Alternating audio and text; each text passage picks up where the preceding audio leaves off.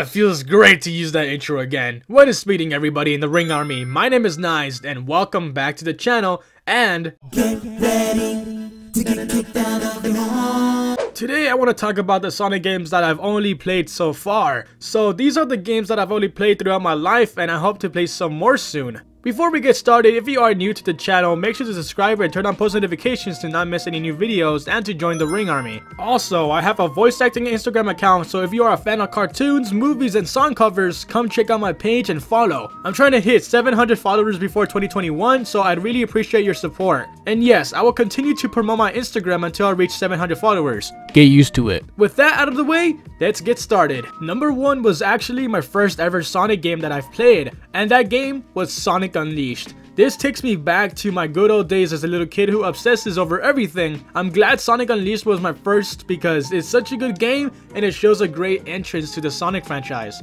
Number 2 was Sonic Heroes. This game was also the main reason I got into Sonic even more. This was such an amazing experience to go through, and it actually introduced me to a lot of Sonic characters at the time. It's the second most nostalgic game for me. Third game I've played was Sonic and the Secret Rings. Now this one was the most challenging and the most confused fun I have ever had in a Sonic game for now. I remember me getting stuck on the tutorial. Yes, the tutorial. And I remember running through the desert, and it was a lot to take in for me at the time since I was just a child. I never actually completed this game. Most of the Sonic games I've played, I never actually finished them. Just Unleashed and Forces. Fourth game I've played was Shadow the Hedgehog. I don't care if people don't count this as a Sonic game, but it is a Sonic character, so I am counting it. Sue me. Don't. Shadow the Hedgehog was a turn in the Sonic face for me because it wasn't what I expected, to be honest. When I first saw this game, I saw a commercial or the trailer of it on YouTube and it looked awesome for me. So I got it and played it a little bit, and I didn't play more of it because I was confused on how to move onward of the game. Fifth game I've played was Sonic the Hedgehog 4 Episode 2.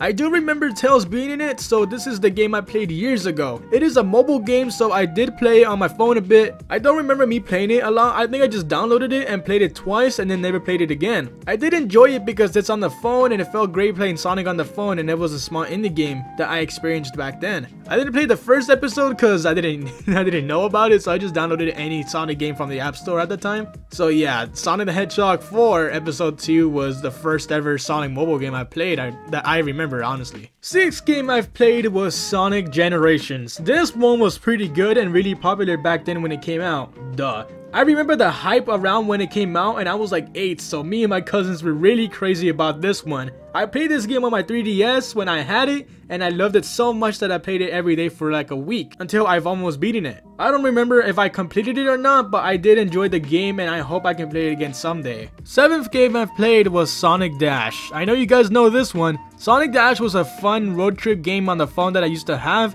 and I was kind of addicted like how I was with Subway Surfers a bit. It wasn't great, but it was good for passing the time. I haven't played it in a while, and I don't see me playing it again anytime soon, but it is decent for a mobile game. Eighth game I played was Sonic Forces. I just played it this year, and I've streamed it a bit months ago, and it was a decent game if I'm being honest. I don't seem to hate it like how some people do.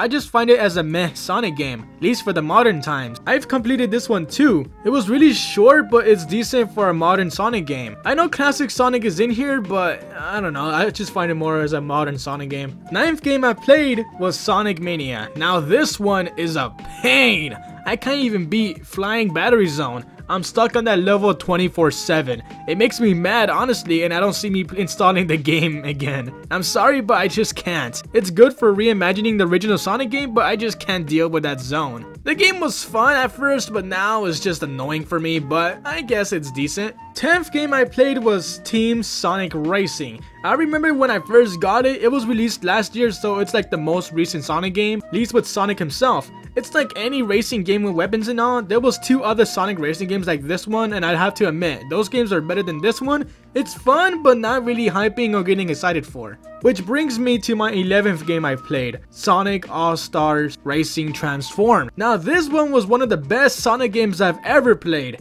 Me and my family used to play this every day for weeks. I used to beat my sister and my dad all the time in this game, and I want to go back and play it again. Wow, this game is just a wow experience. If you haven't played it, play it. 12th game I've played was Sonic the Fighters. I played this on my PS4, and honestly, it was fun. I enjoyed playing this with my cousin, and it's a fun little Mortal Kombat type of game. I just like looking at the Sonic characters fighting each other, and I can't get enough of it. Would I play this game again? Yeah, of course. It's really fun. Now, the final 2 games I've played are Sonic Adventure 1 and 2. Now, these are the most popular Sonic games that I've heard, and I don't blame them. When I first played them, it was filled with bright colors and fun gameplay, and I can see why people love it so much. To be fair, I only played like 2 hours of each game and I didn't finish it, but I did enjoy playing it when I was, and I hope I can finish it one day. And those were all the Sonic games I have played so far. Judging from what I've played, I have a lot to catch up on. No kidding.